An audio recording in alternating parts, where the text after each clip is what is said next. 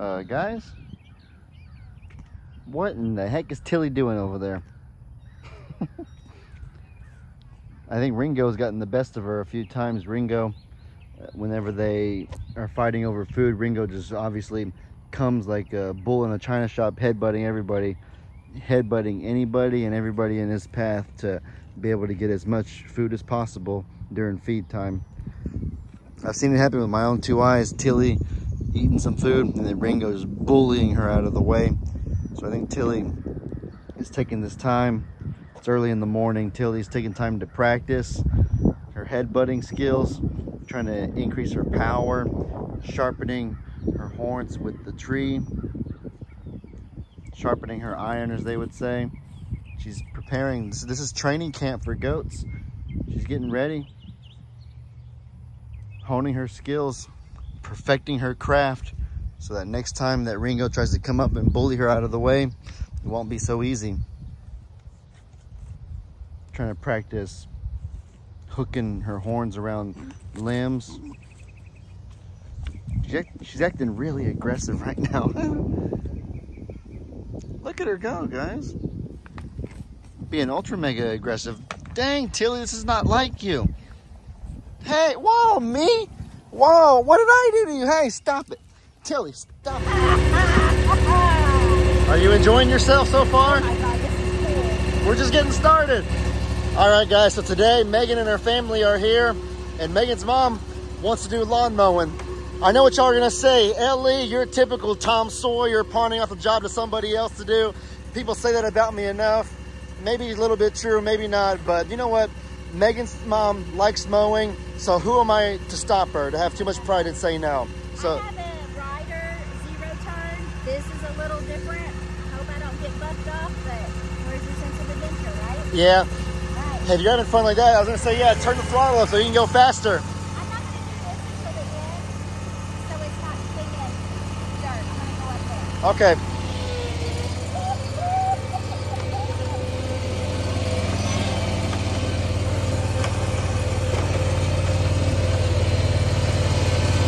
Oh, that's nice. It's cool. Here we go. You want to trade? All right, I'm fixing to blow you. Okay. All right, I'm gonna get on this side then. Oh yeah, she gotta turn it on. There you go. Oh boy, here we go. Megan's mom is up and at 'em.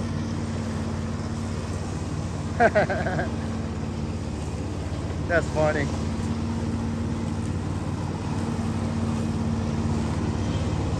Careful, Megan's mom. Did you turn that corner? Oh yeah, she got it. Oh yeah, she got it just fine.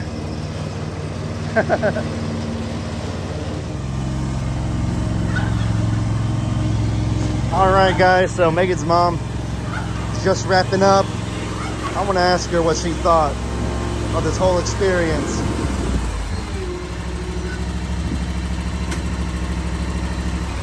She already has it down like a pro in one use. All right, I want you to tell me on a scale of 1 to 10, how fun was it to use this thing right here? It's different. It's different? It's different. I'm used to sitting, turning on my music and going. This, my core is going to be sore tomorrow. So it was a workout. I mean, it's cool. I just got to get comfortable. But it's a great way to stay in shape, though. It turns. You're not lying. Between my legs and my core is going to be really sore tomorrow. But I'm ready to drive the big one next. Do you think it's more practical than the other one, or do you prefer the other one? If you had to have one going forward, would you do a standing mower or your traditional sitting one? Because I'm old and fat, I would probably sit. But I mean, it's got a lot of power to it, and I only had it like halfway. So does it cut more efficiently than the other one? Like with its max? It's a big machine, blade. yeah. It has a big deck on it. So, I mean, it mowed really fast compared to what, I think I only have a 42-inch deck, but I only have 2 acres. I don't need. You'd be done in 4 minutes with this thing, maybe on your little one. But no, it's cool. I just got a little scared because I don't want to throw rocks anywhere. And there's little rocks in places. Yeah. So I get worried about that. Happens occasionally, just as long as there's nobody to your right. But when once you learn what you're mowing and where high spots are and low spots are, you can just zip through it. It's cool. It was totally different. Well, that's cool. I think the viewers could see you having a blast, kind of giddy as you were riding it. I know, Janice, be jelly, baby. Jelly Janice. She's my lawn mowing man. Yeah, Janice is a viewer. How's she? Are y'all related or just friends? She's a family friend, but she's still Aunt Janice. I feel you. So, yeah. Aunt Janice watches the video, so she'll be seeing this, yes. and she'll be Jealous. heckin' jealous, as they would say. Yes, yes, yes. Guys, what the heck is this cat doing? She's laying like some sort of princess posing for a portrait. Her legs crisscross applesauced, laying down like she's a queen or something, being painted in the Victorian era, the 1500s, posing for a painting. While her children are drinking out of the dog water, the literal dog water. Lovely, you're crawling around like Jabba the Hutt. You're not obese. Your belly's getting big, but you're not obese like Jabba the Hutt. She's crawling around like she can't walk, like she can't get up. Like a snail. She's like a slug. What's she doing? Pretty kitty, what are you doing? All right, guys, really quickly, I want to make a really quick disclaimer. What you're about to see is not for the faint of heart. If you're squeamish, if you don't like blood, or if you're a sensitive viewer, then I would either click off the video right now, or I would just skip forward to a different part of the video. There will be more clips later that are usual tame and soft and, you know, pleasant to watch, but this right here is not pleasant to look at. Basically what happened is there was a guinea that Megan caught, and it had string wrapped around its leg, and the string was wrapped around so tightly that it had cut off circulation, and it was actually a very bloody wound. We took it to Pawpaw. Pawpaw helped us get the string out, and he told us that there's a chance that it could regain circulation and the leg might regain use, or it might be too far gone that it'll just be a dead limb that will eventually fall off. But either way, the guinea's okay. He can hop around fine. He's actually been doing really good hopping around on one leg. Dustin has a three-legged dog, so I suppose it'd be kind of like that. Sorry, that's a bad joke. But in any case, no, I think it's all good. And it's probably that dang Mikey, to be honest with you. Y'all remember Mikey from a few years ago on my videos? That dumb guinea that kept getting stuck in the fence. He couldn't figure his way out, and all the other guineas got out. That was from my clips of probably a year ago or more. And so it's probably Mikey, if I had to guess who it was. Either way, we'll probably call him Mikey just for, just cause, you know, Mikey the dumb guinea. And no, we'll definitely be a lot more cognizant and a lot more aware of string around the area. We'll try to be a little more focused on making sure that there's no string that animals can get into, because that was not good for him. But in any case, here's the clips if y'all want to see it. Bubby, Bubby, what's going on? Okay. I just heard my fiance scream and she came running over here with this guinea. So I've been trying to catch this guinea for weeks now. He's had some string or something around his foot, and we thought, like, he's getting around just fine, like hopping, but it's sad. I haven't been able to catch him. I can't do anything about it, you know? And they're too fast. They're probably the hardest to catch, harder than even chickens or ducks. No. He's bleeding. Oh no. I don't know what to do. Oh my goodness, poor thing. It's I don't know what to do. I can get the string off. And as soon as I touched his leg, I was like, I'm scared it's dead. Listen to me though. You guys, both of y'all. Things like this happen on the farm, okay? So you're saying it's just a part of farm life? It's part of farm life. You'll have issues like this off and on. Stay on the farm. I'm proud that Megan caught him at all. I think that's why he started bleeding. He hasn't been bleeding, but he like struggled when I caught him. Yeah. So what you do? What is that? It's a string. He may lose his leg, he may not. If he Well, loses he's not his leg, gonna let me catch him again. it's okay. Just turn him loose.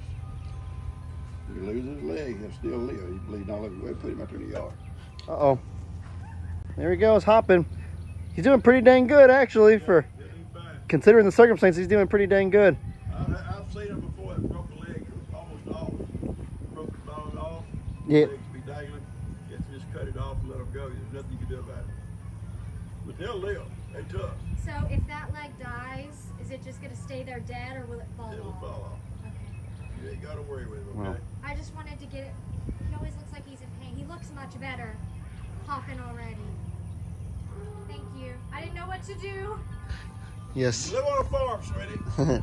Thanks, Pop. Hey, guys, if you live on a farm long enough, you'll be doing all kinds of surgeries and stuff on your own. This is You great. get a good knife and a good pair of scissors. Papa saves the day again, like always. Well, no, I mean, there's not a lot you can do. If there's still blood, which there's still blood down there in his foot, so it's still getting blood down there. It may still heal up and go away. If it don't, it's just not. He'll lose that part, but he'll be okay. There's nothing you can do about it. He'll still live. He'll still hang with his friends. He'll be fine, Oh, basically. he'll still hang with his friends. There we go. He'll keep up with them. That's good. He'll be like Dustin's little three-legged dog. He ain't already going around here. Oh, yeah, like Dustin's three-legged dog. Yeah. Speaking of which, here come his friends now. Time for me to turn the video off. They're all His, happy with y'all. his friends are unhappy with us. Y'all are happy. Oh, they're happy with us. Yeah. You're welcome, guys. You're welcome. Yes, thank you. Thank you, Papa. Guys, do y'all see that cat right there? The gray looking one? I don't know if y'all remember him. I've made one video showing him in the past before. In all the 3 years I've done YouTube, he's been in one single video of mine out of probably 1,000 or so. So if you happen to remember the video that he was in, then you are a genius. You have a really good eye. But for most of you that probably don't know who that is actually Nikki Bella's father, believe it or not. I don't know if y'all can tell, but he actually looks really similar to Nikki Bella. Has the exact same color, the exact same pattern. Nikki Bella is also gray with a white spot in the exact same area in the middle of the chest. He's just a little bit fatter than her. He's just a fat Nikki Bella. It's a funny story, actually. For those of y'all that remember this, in that video that I was talking about, I showed up to my dad's house. I didn't live here at the time, so I showed up one weekend, and I'd been used to seeing Nikki Bella greet me every time I would come over because she was just hanging out. You know, like the usual, just typical cat hanging around the farm.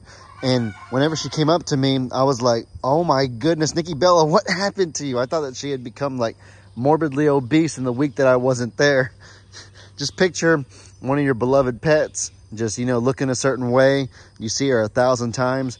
Then the next time you come and visit her, they are like inflated like a balloon. Y'all tell me that wouldn't blow your minds and kind of freak you out a little bit as well. You know what I mean?